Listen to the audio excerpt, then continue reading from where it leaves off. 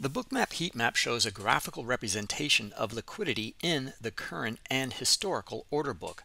Let's take a look at the current order book column, or COB column here. This is your depth of market or DOM, or your level 2.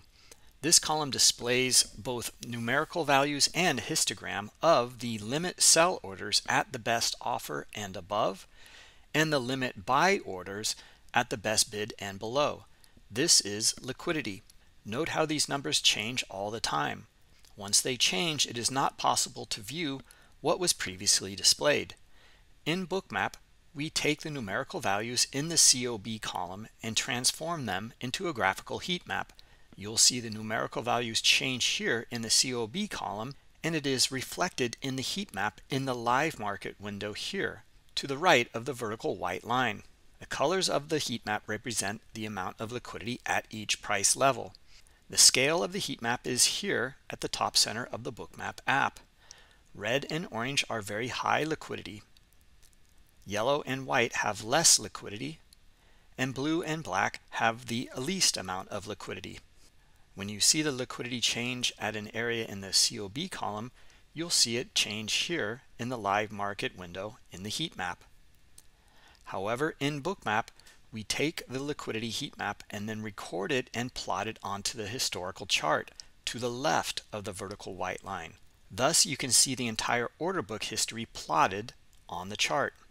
Now you can see the context of price action and the volume dots with the historical order book within the heat map. The heat map may appear daunting or complex. It is not. These color striations are simply the adding and pulling of liquidity captured over time. You can precisely see when liquidity was added or pulled, how long it stayed into the market, and if it transacted. This will give you excellent insight into the condition of the market auction and where price might go next to test areas of high liquidity. Please note, Bookmap takes the highest area of liquidity within the viewable chart range and then paints it red.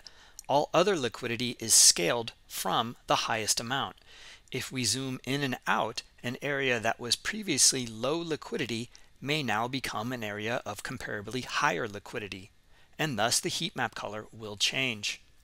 However, the specific amount of liquidity has not changed at all.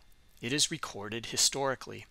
If desired, you can always use the data tooltip to check out the exact quantity of liquidity at specific areas.